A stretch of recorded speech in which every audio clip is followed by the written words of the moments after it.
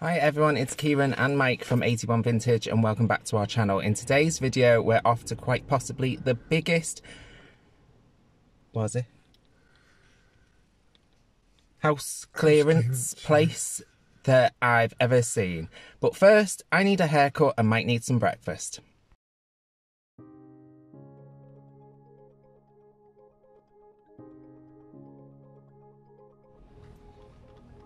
Haircut? What do we think? Very nice.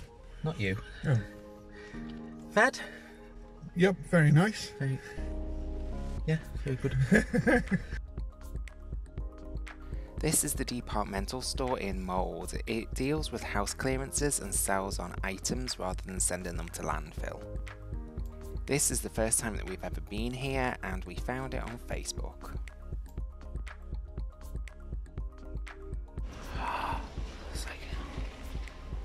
God, there's loads.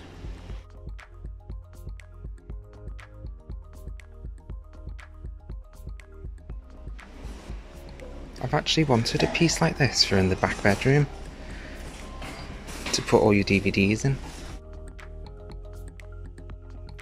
There was a great mix of different items, a great mix of furniture and also a great mix of bric-a-brac. Usually charity shops are one or the other and normally they don't have as much space. We particularly liked that brass mirror and if I could have thought of the perfect place for it, I would have got it. It really is a treasure trove and I've never seen this many tables in one place.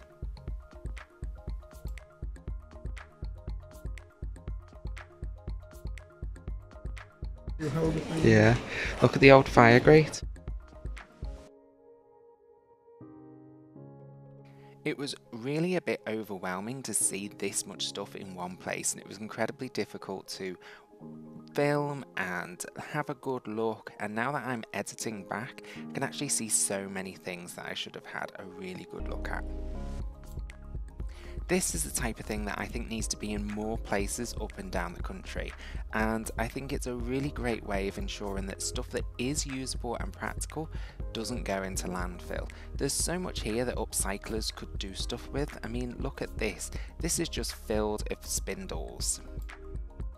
I am kicking myself not for picking up this base, which looks like architectural salvage to me. I am tempted to go back for it. Look at all the retro fans though for the £5. There was a great mix of electrical items and I really like those retro fans. I think fans can look a little bit ugly and so a retro one just helps add a bit of style. Oh, the mirrors are actually really cheap. Look, there's £2 on there.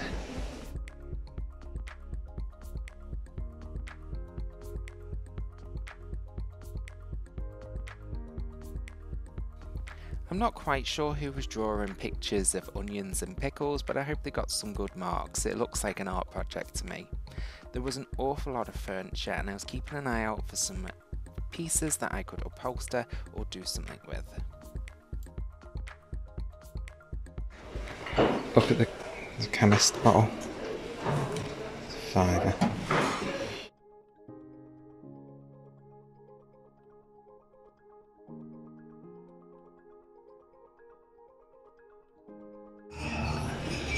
Look at these.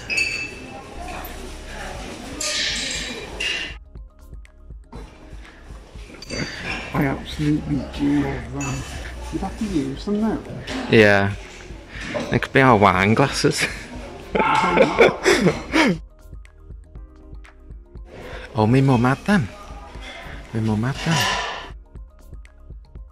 There was lots of bric-a-brac and porcelain, cups, saucers, plates, that type of thing here. Some of them were quite highly priced, but it wasn't anything that I really saw, other than this old phone. There was actually something on this top shelf though that I did pick up and take home.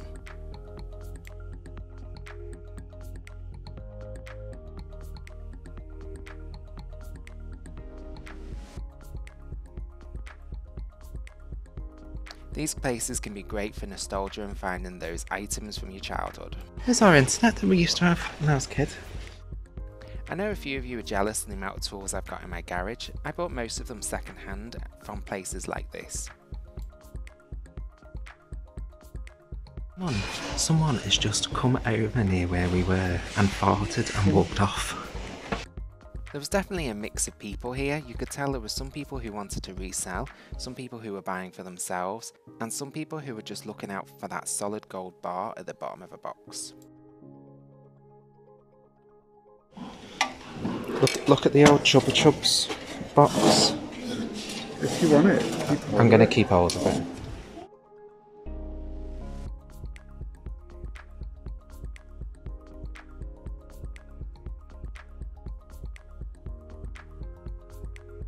And you know, I said these places were good for nostalgia. Mike spotted his very first stereo. That your first stereo? First ever stereo. If it was something small like that, I would have said get it for nostalgic reasons, but that's a monster. When did you get that? Christmas 1992. You mean when I was 1? I was so tempted to try on this wig, but I passed. Big, aren't they? Yeah. Nice box. There were shelves and shelves of bric-a-brac.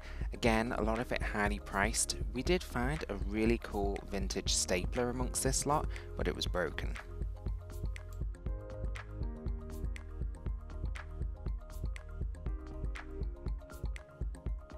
I'm an absolute sucker for anything apothecary, and I just loved the colour of that green glass.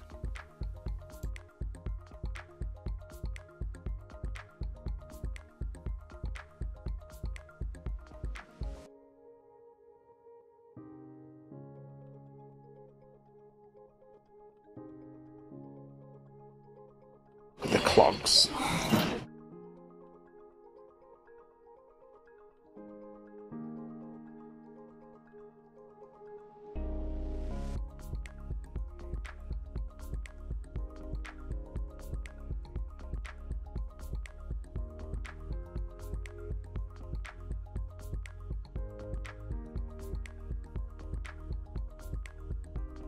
Quite nice. Is there a price on it? Tenner? Must be something in it.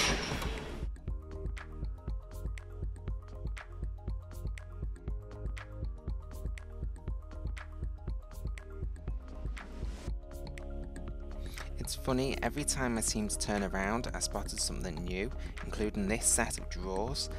It needed a bit of work to add a top on the top, and one of the drawers was missing, but it would have been well worth it. And I also love this tea trolley. Someone had painted it quite some time ago, so if you're against painting furniture, it's been around a while, but they'd done it with this sort of odd marble technique that I just really seemed to like. Once we'd had a look at what was classed as the neat section, we actually went and had a dive through the boxes. There were quite a few people rummaging through these, and one lady was absolutely throwing bits all over the place, left, right and centre. There's all sorts of great mix of items in here, and really you just have to dig through, have a good look through the box and see if there's anything there that takes your fancy.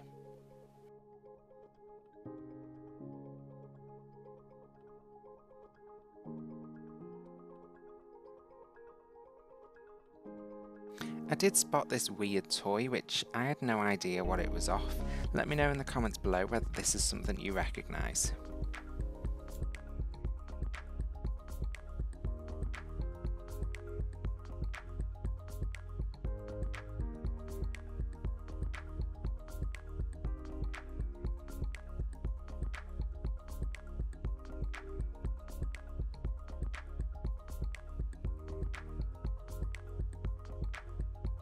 It's super funny the things that can trigger you off. In fact, this weird looking doll reminds me of one of our neighbours.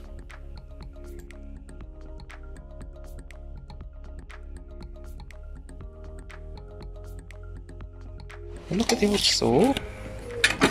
The handle on that. Isn't that pretty? What is it? Strange feature.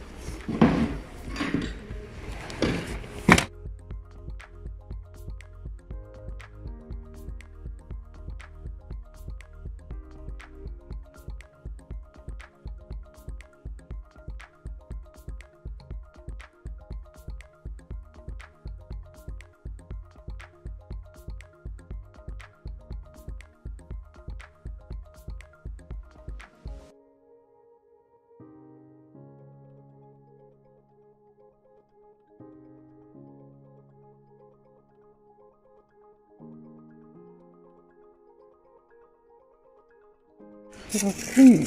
Incredibly clean. The jug's nice. It's chipped actually. So what did you think? Really good. It was good, wasn't it? It was big. Yeah, I didn't know what to expect, and it's somewhere I think we definitely need to go back to. Yeah, it was cold though. Yeah, wasn't it? And we did get some stuff, and I'll show you what I got.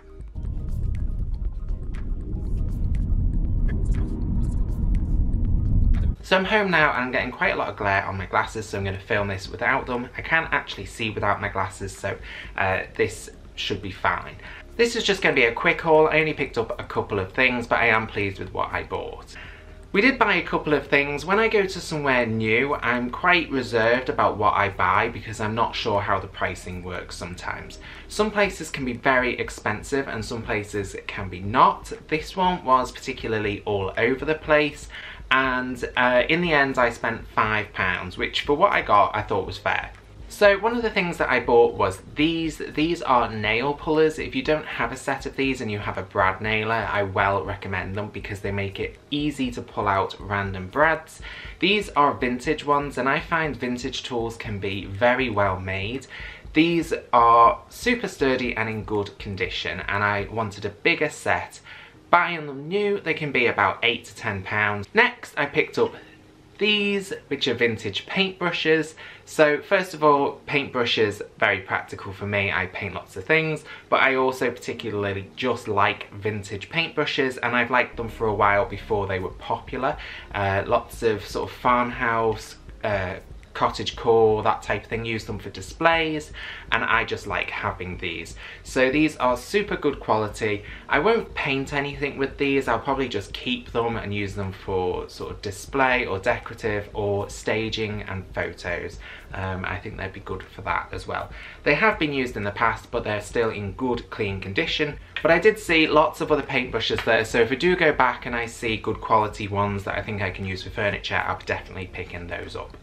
Next up is this little cash box. So this is a little vintage cash box.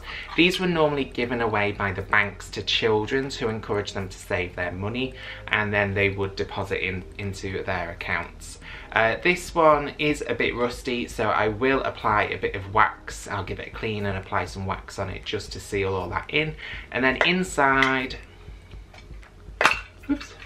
Unfortunately, no money, but it does have all these little vintage button sets, which probably aren't that useful for me, but I will keep hold of them, and I have a separate box downstairs that I've got buttons and things in, so I will include those with those. So there's some odd colours in there that I don't really use red buttons, but always handy to have for a project.